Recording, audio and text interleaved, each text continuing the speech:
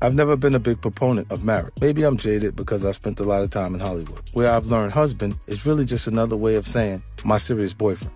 At the end of the day, I view marriage as a business deal, and not a particularly good one for the person coming into the relationship with the most money. But as I get older, I start to find myself getting more open to the idea of settling down and building a more stable family life. When I go through the mental checklist, the things I look for in a potential wife, I'm not starting with looks or fame. Those qualities aren't as important to me anymore. The most critical quality for any woman I'm going to be interested in is self-sufficiency, both financial and emotional. Otherwise, I'm always going to think they're just trying to get me to sign one of those bad contracts. Taking care of a woman is not a bad concept, but taking care of a woman who has to be taken care of is a terrible concept. Once I keep going down the checklist, I'm going to have to see qualities like compassion, sense of humor, love of family, and ambition. That's how powerful putting out an aura of self-sufficiency can be. It can even get a jaded bachelor like me to talk about putting a ring on it and settling down.